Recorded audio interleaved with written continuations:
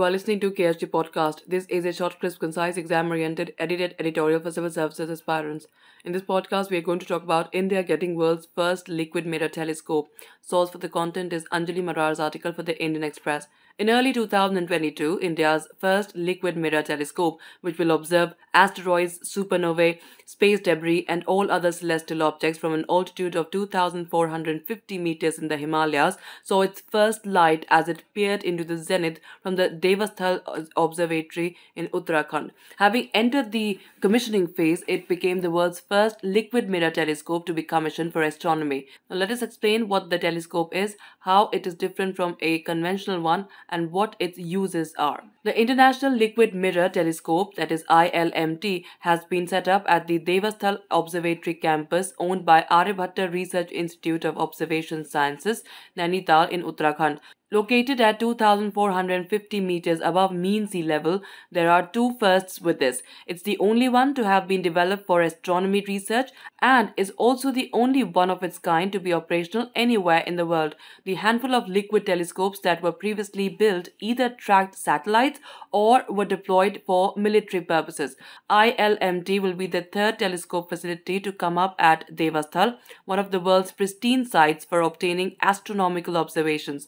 With ILMT set to commence full-scale scientific operations in October this year, it will work along with the 3.6-meter Devasthal Optical Telescope, that is DOT, the largest telescopes operating in India. Also operating at the location is the 1.3-meter Devasthal Fast Optical Telescope inaugurated in 2010.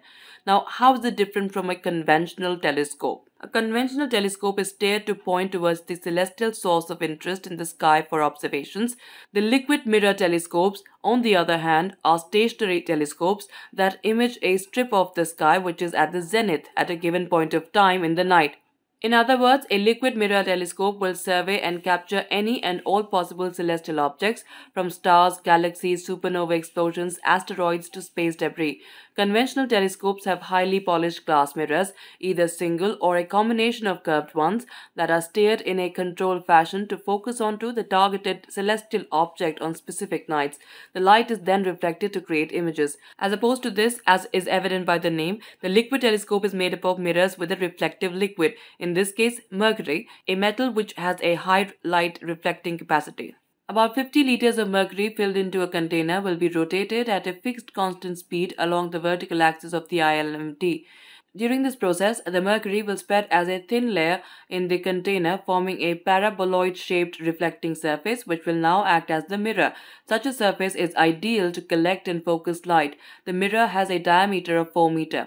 Now, another difference between the two is their operational time. While conventional telescopes observe specific stellar sources for fixed hours as per the study requirement and time allotted by the respective telescope time allotment committee, ILMT will capture the sky's images on all nights between two successive twilights for the next 5 years starting October 2022.